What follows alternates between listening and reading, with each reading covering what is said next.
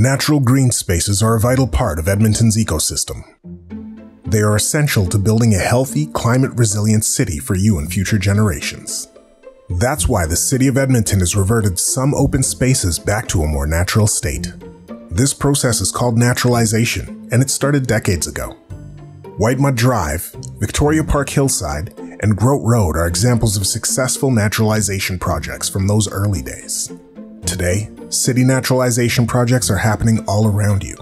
Along roadways to reduce noise levels and mowing maintenance costs. In park spaces to provide habitat for native plants and wildlife. In communities to connect us to nature in our own backyard.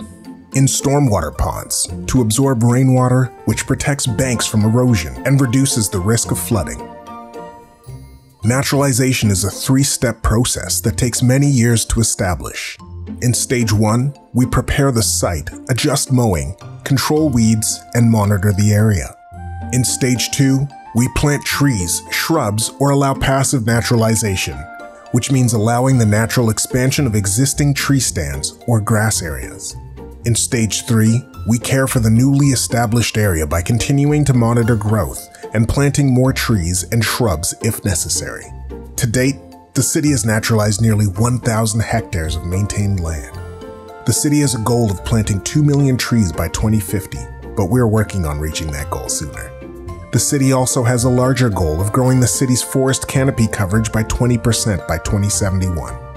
Naturalization will be a part of meeting these goals.